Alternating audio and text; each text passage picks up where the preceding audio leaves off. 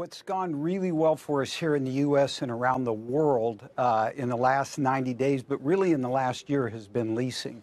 Leasing has been really strong. Our corporate outsourcing, global workplace solutions business has been strong.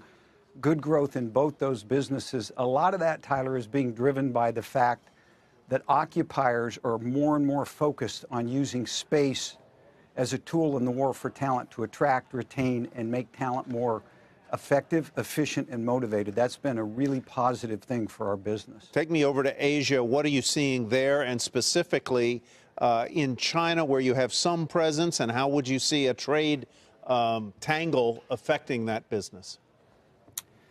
Our business in China is providing services within China, increasingly to Chinese companies.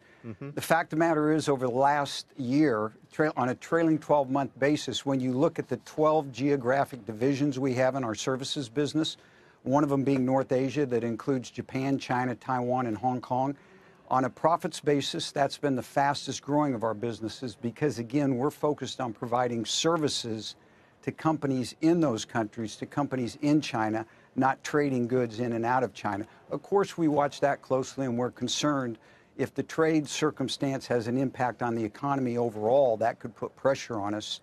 But right now, we haven't really seen an impact. I want to ask those. Go ahead. I'm sorry. Finish your thought. I'm so sorry. And those countries, as we've talked about before, make up only about 1 or 2% of our profits, so they're not a big driver. But things have gone well there for us. I'm going to ask a question out of total ignorance, which I do exceedingly well, and that is this: how has the market for companies that are sort of office share enterprises, whether it's WeWork or others, how's that changed what you do, and how does it fit into your business model? Well, there's two things that go on with WeWork and the other co-working flex space companies. Number one, they do provide flexible lease solutions to companies and other occupiers. Number two, they provide an experience, a different experience. As I commented a minute ago, the whole experience trend, the importance of experience to office occupiers, has been a big driver for our business. We manage office space around the world with 9 million people in it. The opportunity to provide experienced services to those people, to those clients, has been huge for our company, and it's been a big driver of this co-working phenomenon. Co-working has been a big mover. Well, it was kind of what your earlier answer put that thought into my head, that maybe that's one of the experiences that you're pointing at.